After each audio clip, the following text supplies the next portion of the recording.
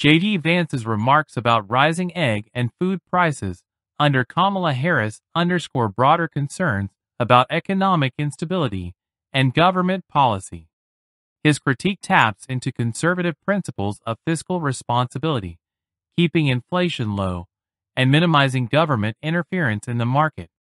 Vance's criticism of Harris, particularly her tie-breaking vote on the Inflation Reduction Act, aligns with public frustration over how economic policies are affecting the cost of living. Eggs, when Kamala Harris took office, were short of $1.50 a dozen. Now a dozen eggs will cost you around $4 thanks to Kamala Harris's inflationary policies. Pennsylvania actually has seen some of the worst grocery price increases of the entire nation. And again, it's because she cast the deciding vote on the Inflation Explosion Act. I think we want Pennsylvanians to be able to afford groceries. We want our young families to be able to buy food at a reasonable price in the grocery store. And the only way to do that is to get back to common sense economic policies and fire Kamala Harris. This is a person who's presided over $1,000 increase in monthly expenses just to afford the same life you could have afforded 3.5 years ago. It costs you over $1,000 a month here in Pennsylvania. We could do so much better. We certainly will. And as the father of a couple of kids who eat a whole lot, we certainly need to do better for the next generation. God bless you guys.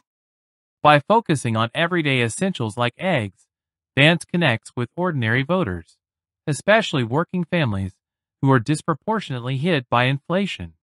His comments are relatable to many, particularly when he references his own experience as a father with children who eat a whole lot, making his message more personal and accessible. This rising cost of living resonates with families, emphasizing the need for economic policies that protect middle and lower-class welfare. Vance's proposed solution, advocating for Harris's removal and a shift toward common-sense economic policies, appeals to those who believe the government should reduce its influence on the market to restore stable economic conditions. His rhetoric frames Harris's policies as directly responsible for current economic hardships, positioning his message within the broader narrative of inflation, government overreach, and personal financial responsibility.